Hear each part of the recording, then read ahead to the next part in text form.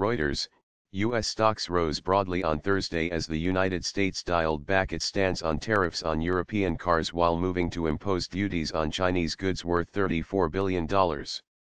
Tariffs continued to dictate trading activity, but investors also awaited the U.S. Federal Reserve Euro trademark's minutes from its June 12 to 13 policy meeting, where it raised interest rates for the second time this year and signaled that more are likely.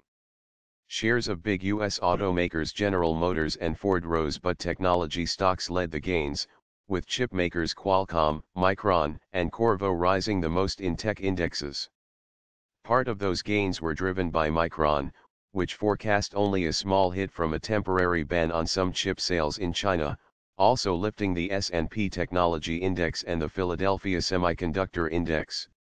The Trump administration Euro trademark's tariffs on $34 billion worth of Chinese imports are due to go into effect at 4:01 GMT on Friday, and Beijing said it would respond immediately and in equal measure on U.S. goods ranging from cars to soybeans.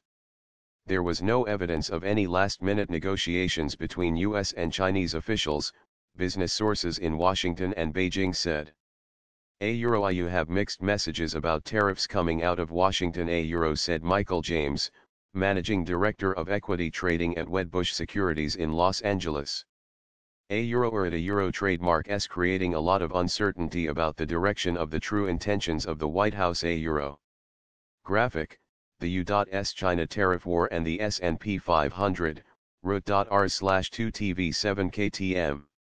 Trade tensions between the two economies have roiled financial markets since early March, reducing the S&P 500 Euro trademark's gain to just about 2% this year.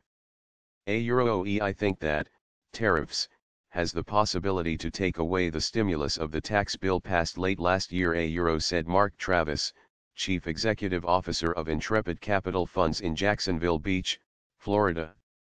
At 13:06 ET, the Dow Jones Industrial Average was up 179.32 points, or 0.74%, at 24,354.14, the S&P 500 was up 20.55 points, or 0.76%, at 2,733.77, and the Nasdaq Composite was up 71.07 points, or 0.95%, at 7,573.74.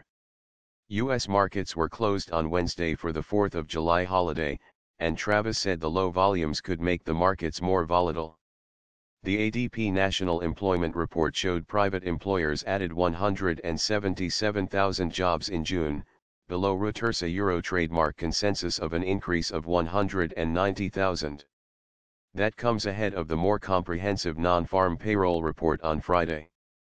Advancing issues outnumbered decliners by a 2.18 to 1 ratio on the NYSE and by a 2.07 to 1 ratio on the Nasdaq.